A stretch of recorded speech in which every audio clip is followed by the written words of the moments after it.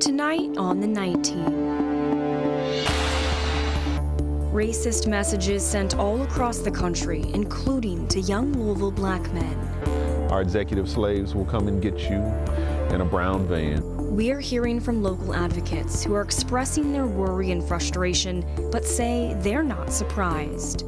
Young black boys and girls being terrorized on the heels of this election. Plus, as President-elect Donald Trump prepares his cabinet ahead of taking office for the second time, how is the Democratic Party planning to move forward? And later, the Kentucky Veterans Day Parade returns to downtown Louisville. Fight for my country. And that's what I went on for, to fight for my country. We are hearing from veterans on the importance of honoring those who came before and those who will come after. You're watching the WHAS11 Night Team.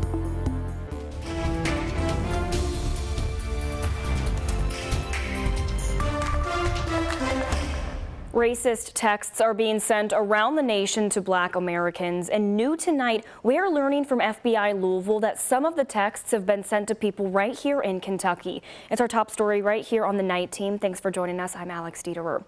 If we don't have any information on how many of these messages were received in Louisville, but community leaders say the references to slavery and cotton picking are alarming.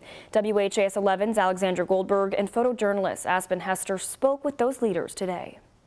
It says, greetings, you have been selected to pick cotton at the nearest plantation. Be ready November 30th, 4 p.m. sharp with your belongings. Our executive slaves will come and get you in a brown van. Be prepared to be searched once you enter the van.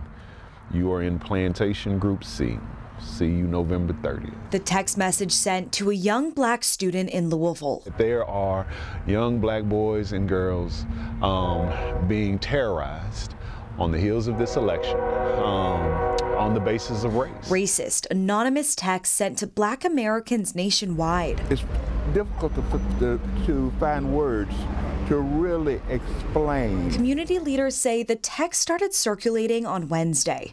Louisville Urban League's Lyndon Pryor says they come after an election day that was at the helm of a divisive presidential race. The idea that this type of hatred would be present in the immediate aftermath is not terribly surprising. ABC News confirmed that a text messaging app called Text Now, used to create those fake phone numbers, shut down at least one account that allegedly sent some of those texts. ABC News also confirmed that the FBI is investigating this. This should not deter us, but this should make us stronger. Raul Cunningham of Louisville's NAACP tells Louisville's black community to remember basic principles. Those principles and mores that got us through slavery and got us through Jim Crow.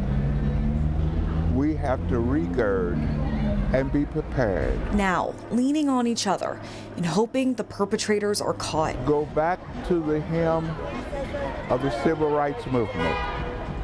We shall overcome. In Louisville, Alexandra Goldberg, WHAS 11 Night Team, on your side. Louisville FBI says they are in contact with the Justice Department and other federal authorities. And if you were sent this text, to report it at ic3.gov. President-elect Donald Trump and President Joe Biden will meet in the Oval Office on Wednesday to discuss the transition. Trump continues to put together his team, and Elon Musk could play a role. Sources tell ABC News that Musk has been on calls the president-elect has taken with foreign leaders. Musk has proposed a new Department of Government Efficiency, saying he can slash $2 trillion of waste from the federal budget. But since his company, SpaceX, currently receives billions of dollars in federal government contracts, a role in the administration could create conflicts of interest. Republicans now hold the White House and the Senate, and it seems they will continue to hold the House.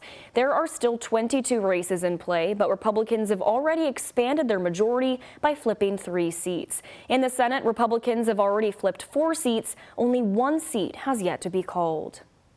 When the Senate does reconvene, Republicans will have a new leader for the first time since 2007.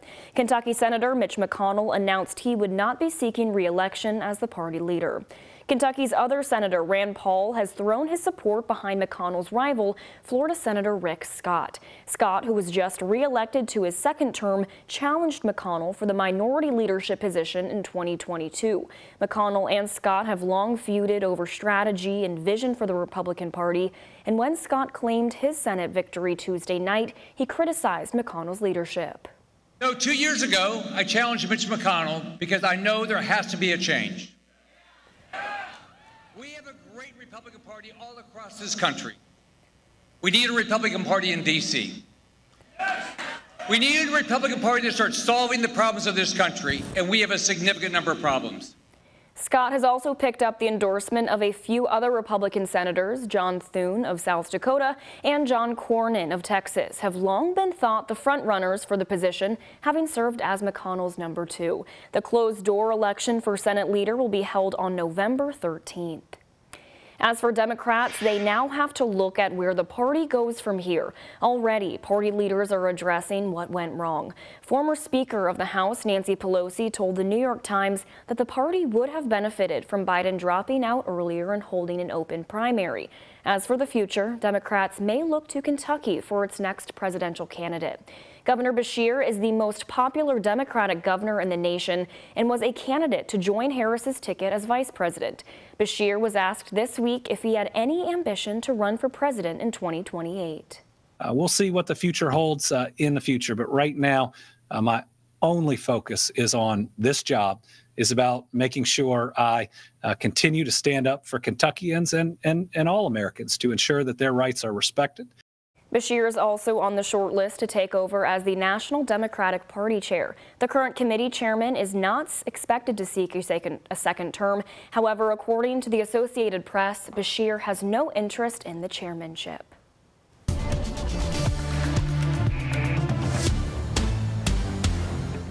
Well, getting you now to Matt Breland. Matt, we saw some showers tonight, and they are not stopping. What is the forecast looking going into our Sunday tomorrow? Yeah, that's right, Alex. You know, we have had a steady stretch of pleasant conditions, and then today we did see that cloud cover begin to grow in our skies, and now we are waiting for some steady rain showers to head our direction. But here's how things are looking currently across the city. Still staying mostly quiet. Temperatures are in those upper 50s, and we're still seeing a steady amount of cloud cover. The temperatures for the rest of us in between the 50s and the 60s. We're at 58 in Bowman, 56 Shepherdsville, 58 for you folks near Lanesville, Indiana.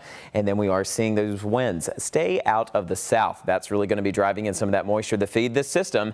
As we go into the nighttime hours, we're really expecting a steady amount of rainfall and even some heavy downpours just as we go into the overnight hours. So I would say past midnight, that's whenever we'll start seeing those first rounds of heavy showers. We do have a weather impact alert day in place for tomorrow. Get ready for heavy rain showers. Those details coming up soon. All right, thank you, Matt. A man is in the hospital with life-threatening injuries after a shooting last night in the Russell neighborhood. LMPD says the shooting happened around 11:20 last night in the parking lot outside the Dino's Food Mart on West Broadway. When officers arrived, they found a man who was shot in the head. LMPD says the man was still alive when he was transported to the hospital, but that the homicide unit will lead the investigation. Anyone with information should call the anonymous tip line. That number, of course, is 574 LMPD.